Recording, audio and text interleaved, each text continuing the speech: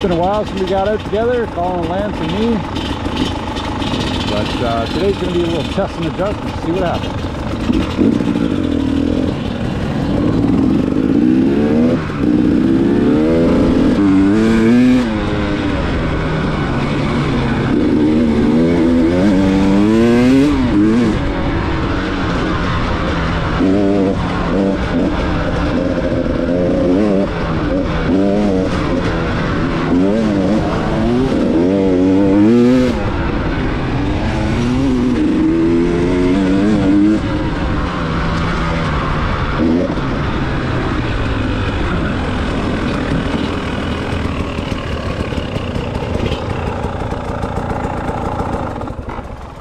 It sounds cleaner. Hey, welcome back. So it's been a minute since I put up a video about me, Colin, and Lance out for a ride, and we've been all pretty busy. It's just how the summer goes. Anyway, we've been off the bikes, we've been working, we've been doing other things, but now it's time to get out for a ride, and this is it. We're on some familiar ground, heading out for a little rip. But we're going to make it in a fairly long rip. And what I was also talking about in terms of the bike running cleaner is I've done the top end on the bike here at 150 hours. All was good when I looked at it, and when I put it all back together it was okay, but it just wasn't running right. And what it turned out to be was the crankcase pressure sensor had fouled, and probably maybe some assembly lube or some dirt that I had dislodged in rebuilding the bike had come up into the crankcase pressure sensor. It's a mouthful. And it just wasn't running right. Now it's going to be running right. If it goes sour and we're like 20 minutes in and we're still close to the house, we'll just go back and crush a beer and go. You know what? Sometimes a fucking nice, fast, cold beer worth wonders. Is this the new trail? This is that shitty, well, the rough, shitty section of new stuff, yeah. Alright, discussing the relative merit of riding versus going back and crushing some beers.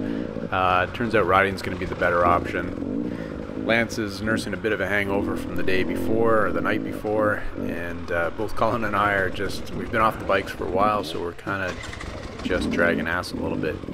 That's okay. We're going to get warmed up once we get through the forearm pump, and it's going to be a really good day.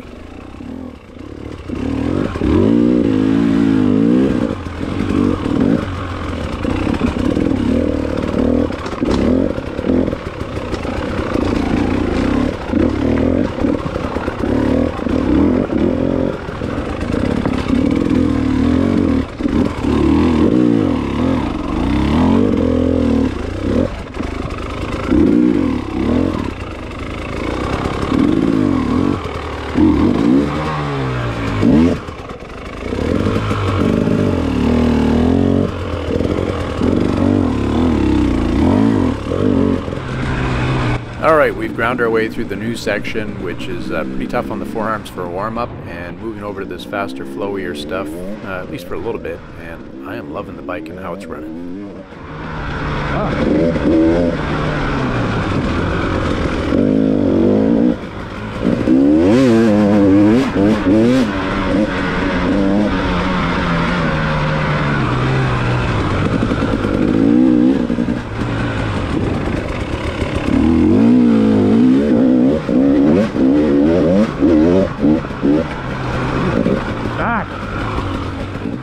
Yeah, it is.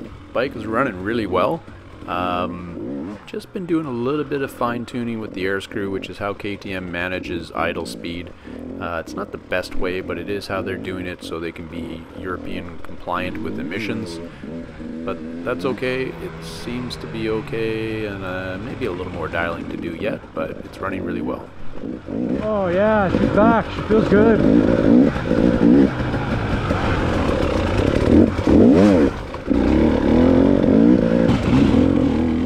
So we skipped a bunch of stuff over on Lance's trail. We're now over on McLeod Hill, and this trail is dubbed YZ Kid Hill. There's a young fella that runs a YZ in here at pretty fast speeds, and this is some of the trail that he's built and we've added onto and connected to the Cloddy Road stuff that we like to ride. Yeah.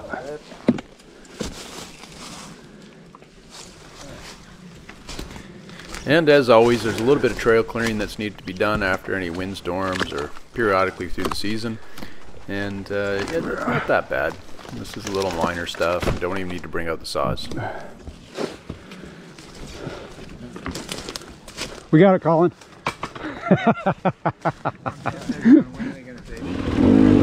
Yeah, didn't even need to bring out the Collins either. We keep him in reserve, kind of like the trunk monkey. Don't want to launch him on small stuff, just the big stuff.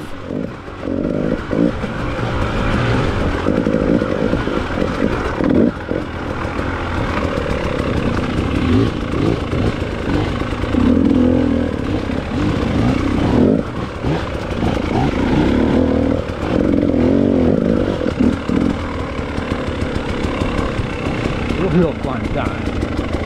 I haven't climbed this one yet. The last time that I was here, I was just way too tired by the time we got back here to mess around on hills. You know, when you get tired, you start getting to that point where you suck. I was into that point where I sucked.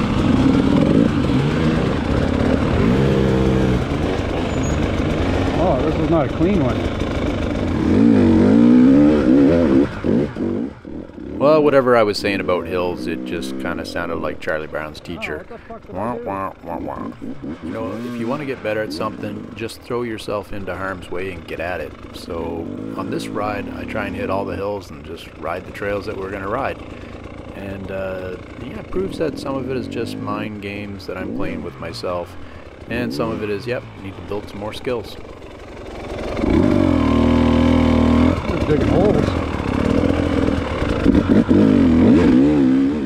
Alright, attempt number 2, and it goes off without any problems.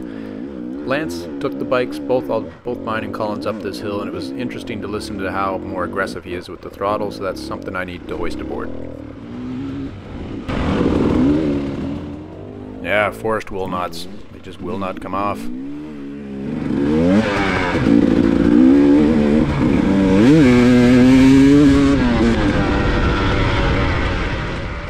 Alright, we've come down the road a little bit off McLeod Hill and are now crossing over to Claudie. And we're not going to hit the normal stuff.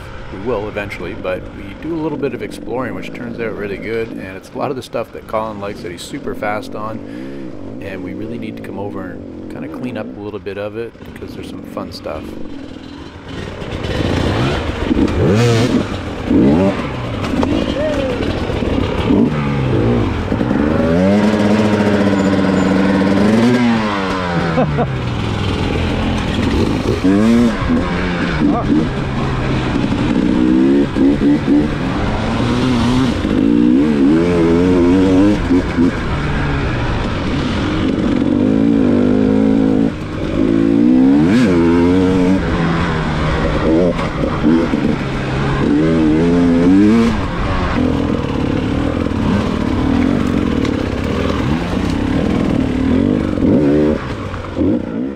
So this little section here is one of the ones I was talking about that would be fun to clean up and run up this little bit of gully or ditch here.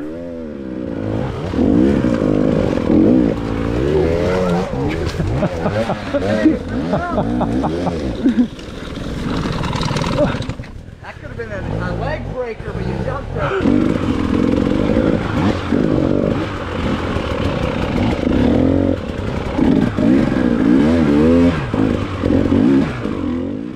Yeah, there is so much good stuff over here. Some of it's legacy stuff that's starting to grow over a little bit, which is kind of how these things go when a trail gets opened up by somebody and then kind of gets abandoned because they move away or get out of the sport. Mountain bikers have used some of this stuff, but they've seemed to have given up on a lot of it. So yeah, I think we'll have to come over here in the fall and kind of open it up a bit.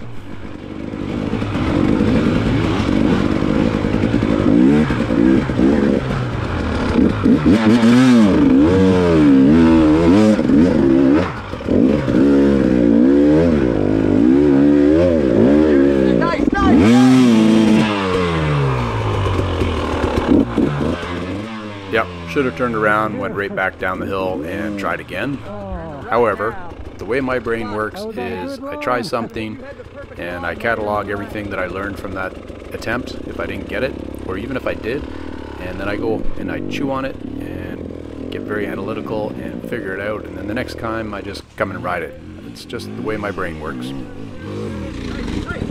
Oh.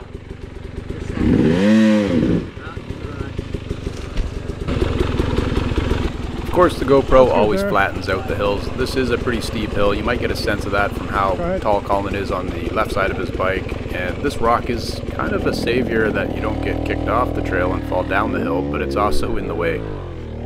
Say something nice for the camera, Colin, about this good idea that you just had. Forgot about the rock. Making my way downhill.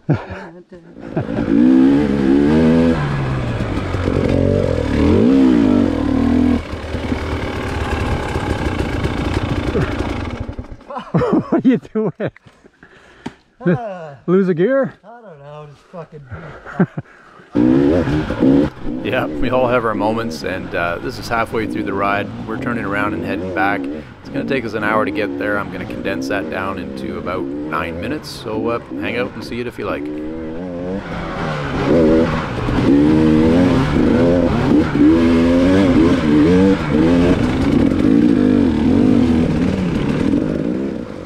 Back across the river and over to McLeod Hill, and Colin gets a little hard on the throttle here and almost loses it.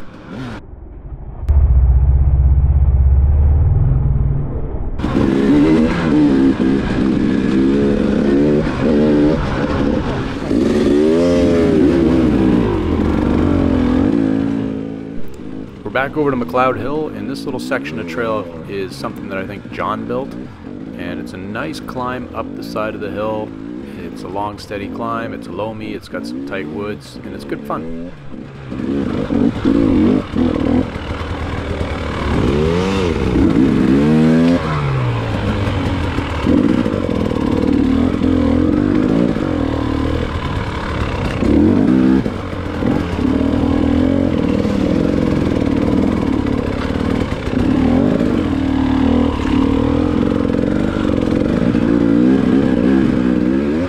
I'm going to get the pass on Colin.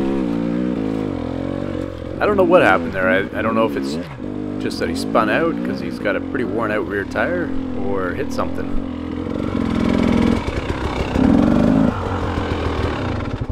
Good? Gotcha.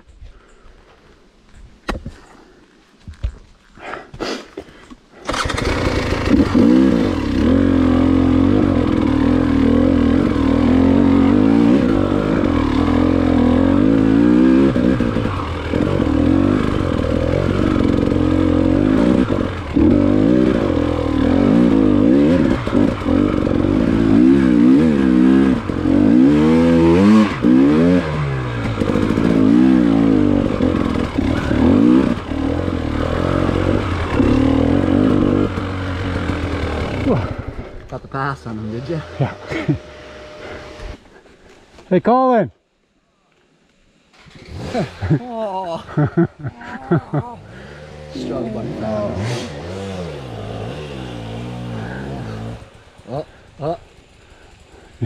He's tired out.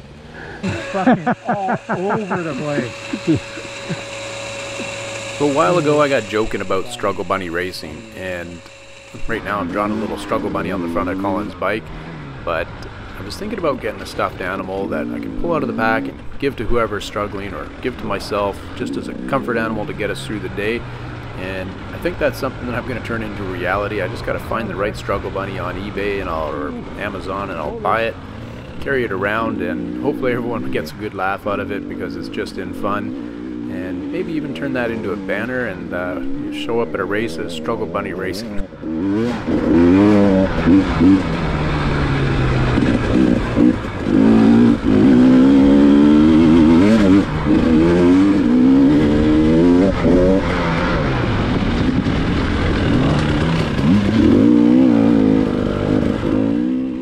Well, speaking of Struggle Bunny, here comes my moment.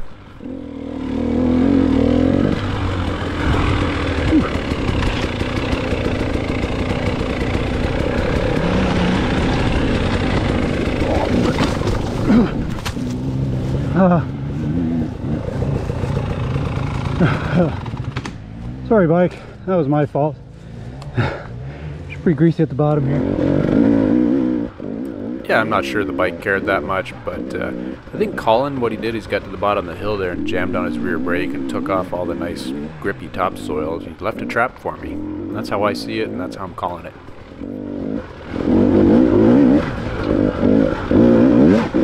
seriously dragging ass now.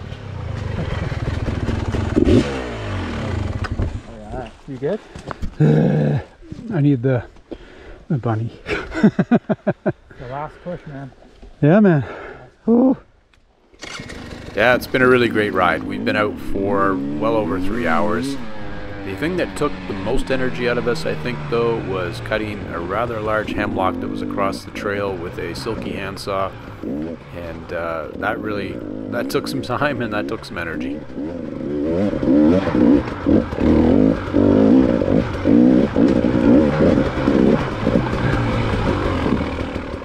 This next little climb is getting pretty chewed out and it's getting tricky. So I think the approach is going to have to be more speed in the future.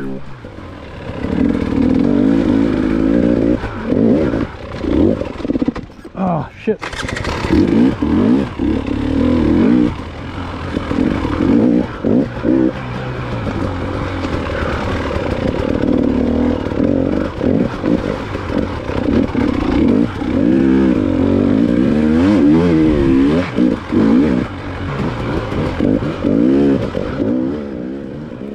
Just burning up the last of my energy here, and I can hear Lance's bike behind me just pushing me a little bit, and this is not my best place here or pace. These whooped out areas get me every time.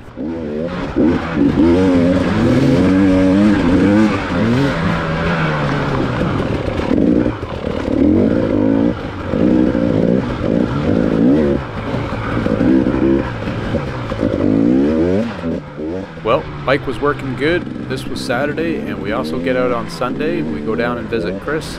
Chris takes us out on some of his trails, which were amazing.